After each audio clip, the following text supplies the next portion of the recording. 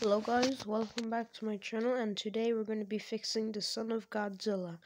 The movie was made in 1967, so let's get straight into it. So first of all, the suits. This is the suit, and it's a bit better. It's better than this. Yeah, and the suit should look like this. This is way better than the original. And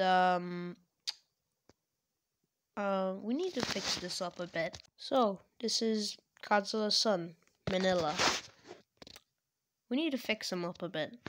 I already said that, but I'm gonna say it again. First of all, the body is fine, but the head is just, disgusting. I know. It was 1967, they couldn't do much, but the head needs to be changed. I think the 2004 version looks better.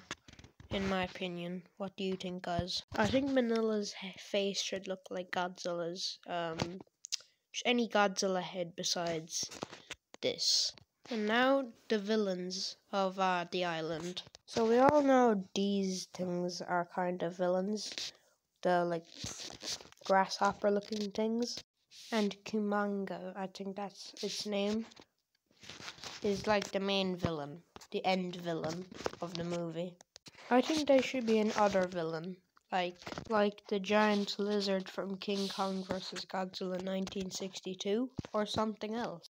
Now, the new scenes.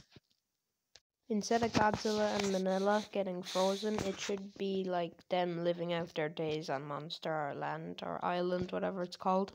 And now, that's going to be the end of the episode. I hope you enjoyed it. Please like and subscribe, and we'll see you in the next one. Peace.